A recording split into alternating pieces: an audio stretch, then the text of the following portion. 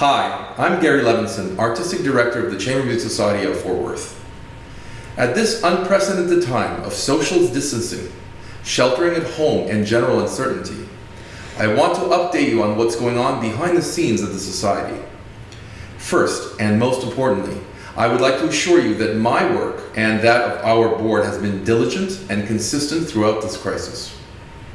Committees have been formed to respond to the changing government regulations. All of them are tasked with making sure that we're able to plan and present concerts in a manner that is both true to our reputation for excellence and maintain the spirit of innovation for which we are known. Of course, when we return, we will do everything to keep the musicians safe on stage and in the common areas. We have been in regular contact with the administration at our venue, the Modern Art Museum of Fort Worth. We have also requested and received the seating charts for the auditorium and are currently in the process of arranging seating that will separate patrons in accordance with the prevailing scientific recommendations.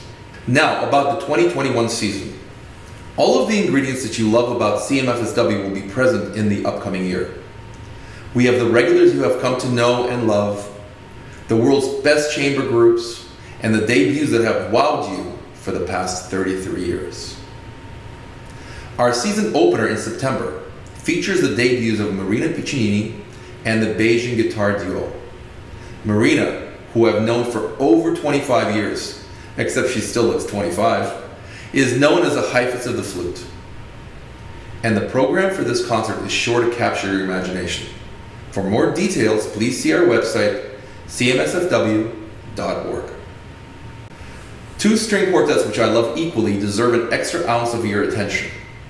They are at different stages of their respective careers. And this is one of the details that make our series so special. The ability to follow a group from when they get their break to when they are at the peak of their powers. The Rolston String Quartet was actually scheduled to close our 1920 season. Regrettably, that concert was postponed due to COVID-19. I am grateful to report that we are able to have them come this upcoming season, performing the same program they were committed to in 1920. On the other side of that spectrum, the Dover String Quartet is world-renowned as one of the greatest quartets of their generation. They're playing a splendid program that includes Bach's immortal Art of the Fugue. This is a concert that you should put on the calendar in bold. On a personal note, I have to tell you this is a time in our musical lives that none of us have trained for. Yet I believe this is a time of great opportunity for both the performers and the audiences. For the performers, it's a great time for us to remember how much live music means to us. No technology can replace it. We need to treasure our opportunities to make music for live audiences. And to our audiences, I hope you take an extra moment when you decide it is safe to attend public gatherings to remember that we need each other. The concert is much more than beautifully performed music.